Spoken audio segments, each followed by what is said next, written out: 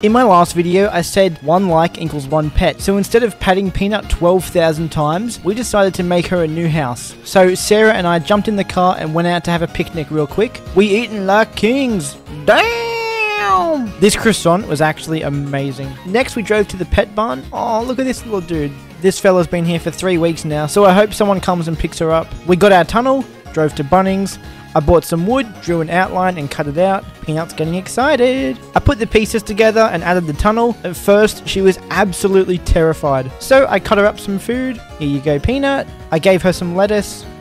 After about an hour, she came out and started eating. Peanut was so happy she started doing laps. She wants to thank everyone for getting her a new house.